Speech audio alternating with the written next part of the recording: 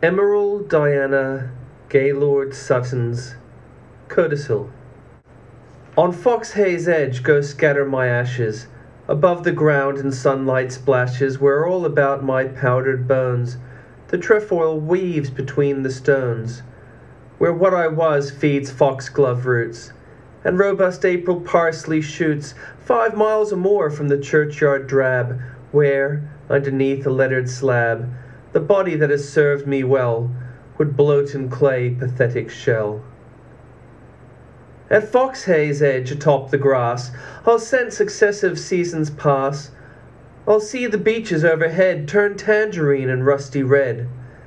I'll hear the sky seen of their leaves, wind gossiping to younger trees. Then, with the fall of blue smoke dusk, I'll settle in the rustling husk of brittle sun-dried bracken stalk, to hear the spruce and larches talk, and see the lovers come and go, or later, when the new year's snow builds up in drifts below the hedge, crisping the blades of dock and sedge.